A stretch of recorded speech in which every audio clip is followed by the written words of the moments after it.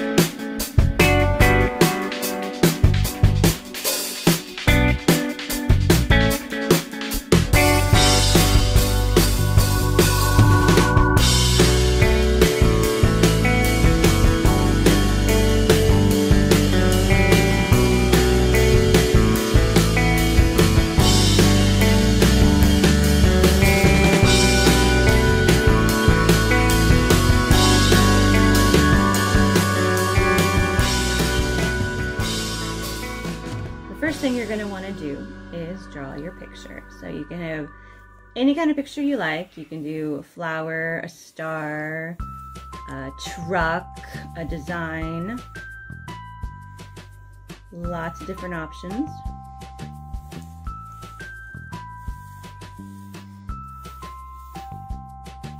And when you're drawing your design, you're going to trace it with the glue.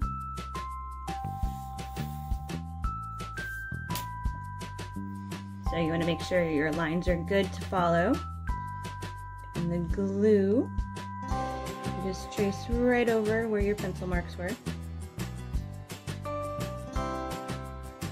And try to do it not too thick, because some of the glue will fall off later. So if it's too thick, it might get a little clumpy. So after you do this, you're going to want to make sure you're in a safe place for the mess it'll cause with the salt.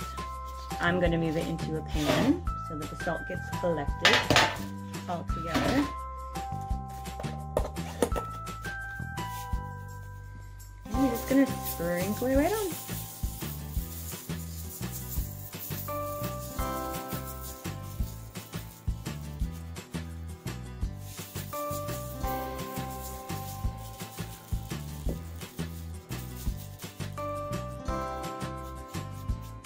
And once you get enough on there, you can also kind of shake it around, so make sure it gets all of the glue edges and corners. And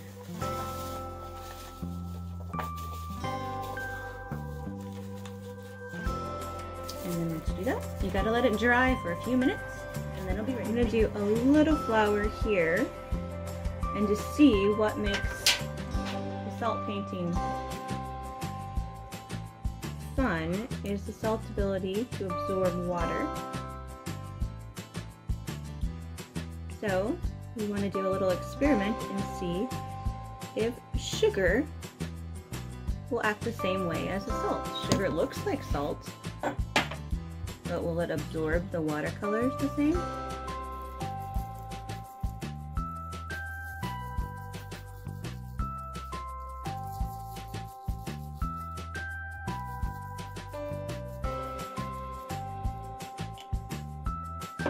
We'll let that dry too. Alright, next step, you can start painting. So you get your watercolors all nice and wet, primed to go, and just gently put your color on. You don't need to even push on the salt and glue mixture. Just kind of dab it and watch how it spreads. So we figured out why it spreads so easily with the salt. And are you making any guesses for what will happen when we touch the sugar? Will it act the same? And if you want to thin out your color, you can always just add a little bit more water.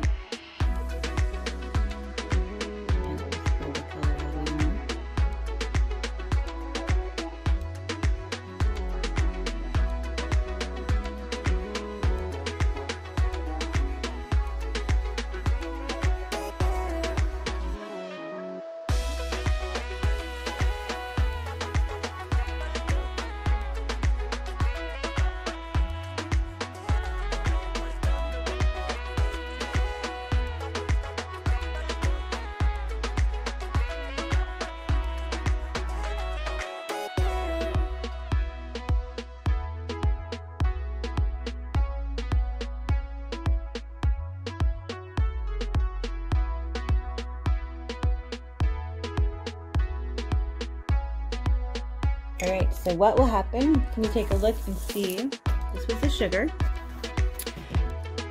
It wasn't nearly as bumpy as the salt still is.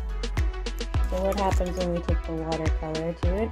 It's not spreading the color, it's just sitting right on top and doesn't travel beyond where I touched it with the paintbrush. So this shows that sugar is not absorbent like the salt, and also you can see that it's kind of got a little bit more of a sheen or a glossiness to it, and it's almost completely dissolved in the glue. There's very few granules left in there, so I don't think this would work with sugar, but it's still fun to try. The fun word for absorbing the absorption that the salt does is called hygroscopic. That's not a word I knew, I had to look it up. But it is the property that salt has to make it so absorbent, and it also is why salt is such a great preservative too.